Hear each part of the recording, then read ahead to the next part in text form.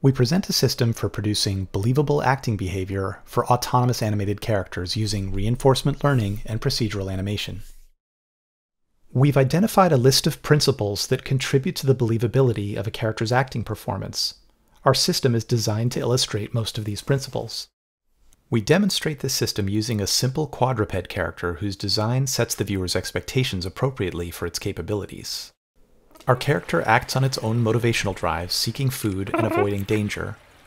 It pays attention to whatever is most emotionally relevant to it at any time.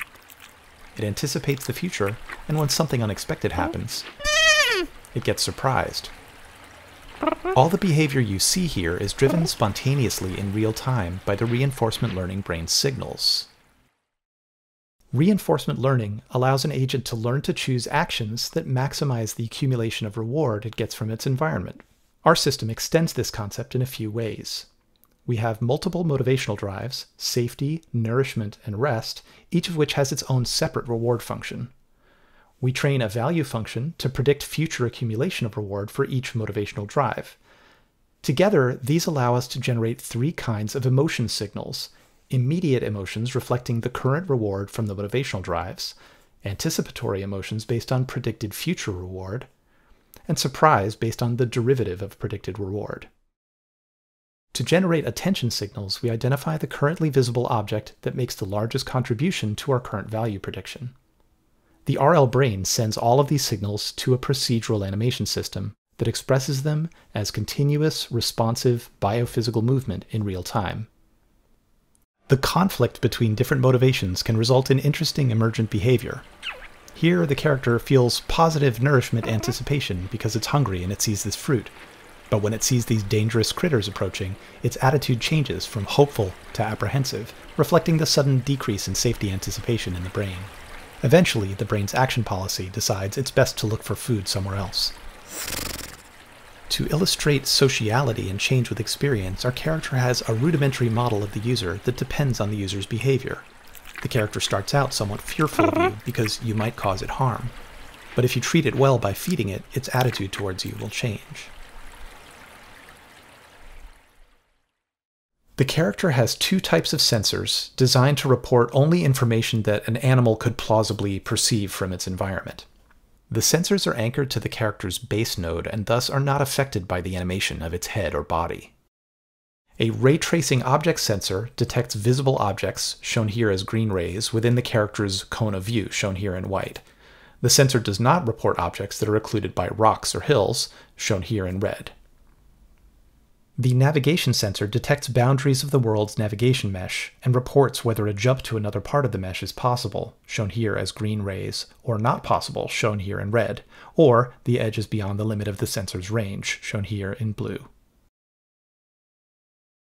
The procedural animation system uses several concurrent components controlling how it expresses the brain's signals.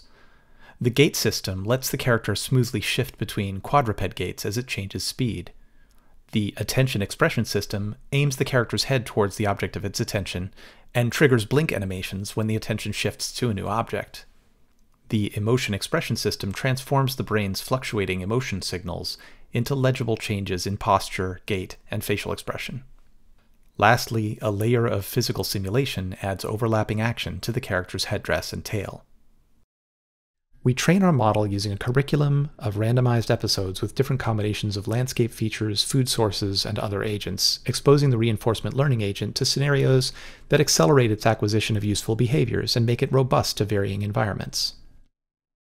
To validate that our model is working as expected, we run it through a series of tests. We place our character in situations designed to trigger interesting sequences of emotions and observe the results visually. We call these tests emotional calisthenics.